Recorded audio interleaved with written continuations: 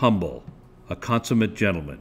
He tenaciously pursues innovation excellence and seeks practical and accurate applications to complex problems.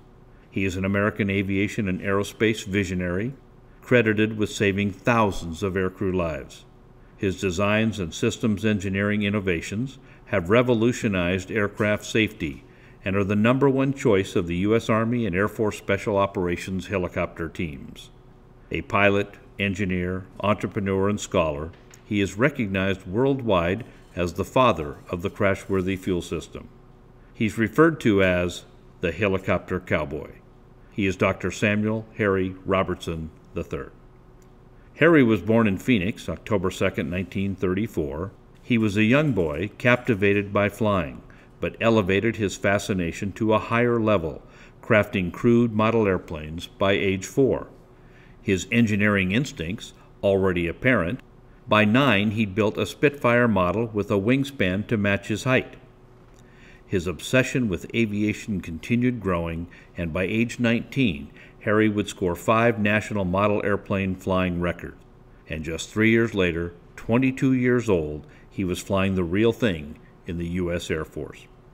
But changing the course of aviation safety, initiating programmatic engineering solutions, is not a simple task, nor is it a standard career profile.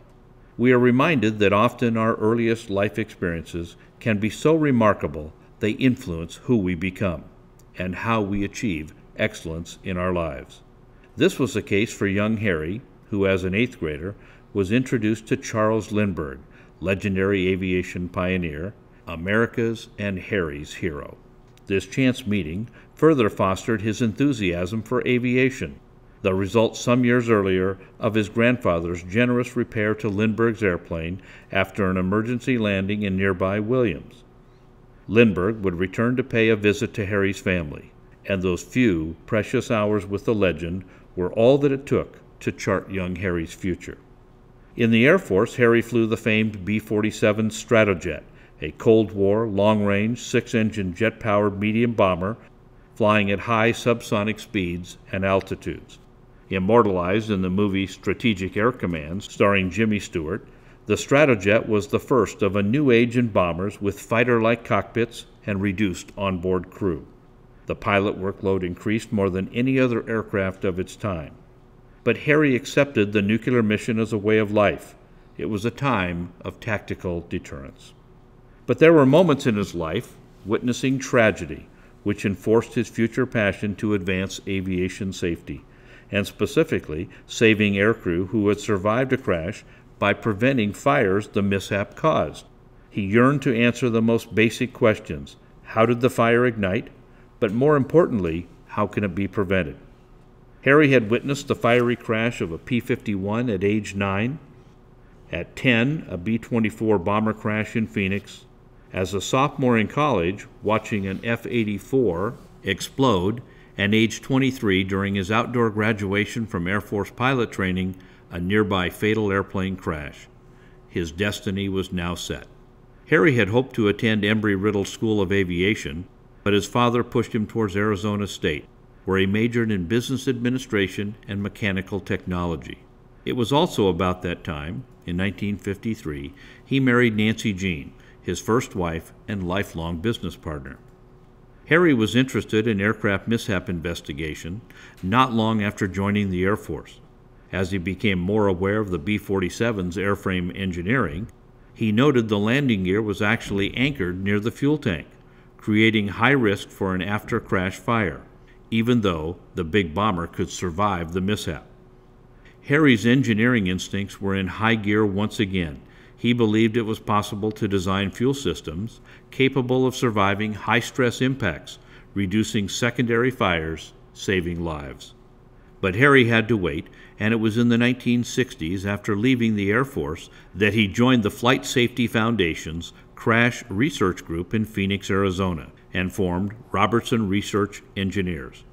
For 10 years, he and his team members conducted and analyzed crash test results on over 40 full-scale aircraft.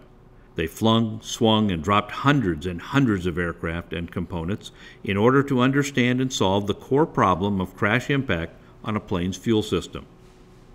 During the height of the Vietnam War, the Army installed Harry's first crash-worthy fuel system design in the Bell UH-1 Huey helicopter. Because of its impressive results, the Army quickly moved to equip all their helicopters with the new fuel system, and soon were followed by the Air Force, Navy, and Marine Corps.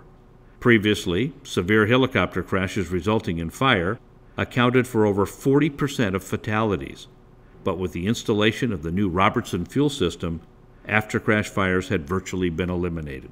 After an initial fuel system purchase by Hughes Helicopters in 1974, Harry founded Robertson Aviation in Tempe.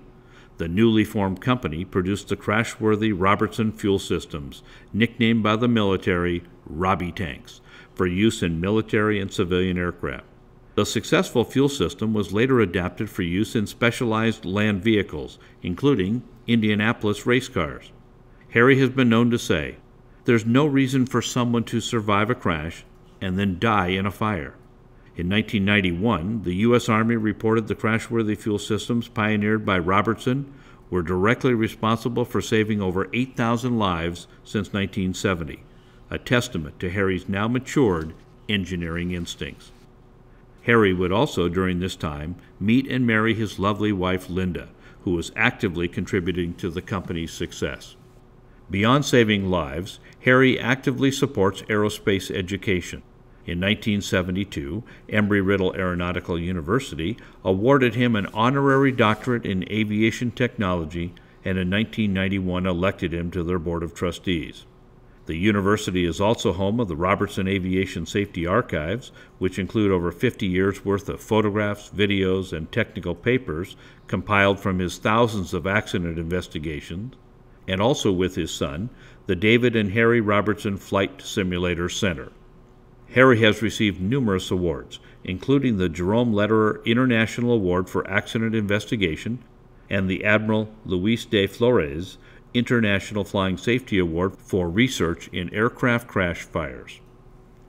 He has been inducted into the National Aviation Hall of Fame, the Army Aviation Hall of Fame, and the OX-5 Aviation Pioneers Hall of Fame. He's also the recipient of the Renner Express Chief Stewards and Safety Award and the Continental Casualty Company Safety Award for implementing crash-worthy fuel systems in Indianapolis-type race cars. Harry has published over 80 articles and scientific reports on air safety and has been interviewed on numerous television shows, including Nova, 60 Minutes, CNN, as well as the Discovery and Learning channels. But there is an additional world for Harry and Linda, that of Arizona ranchers.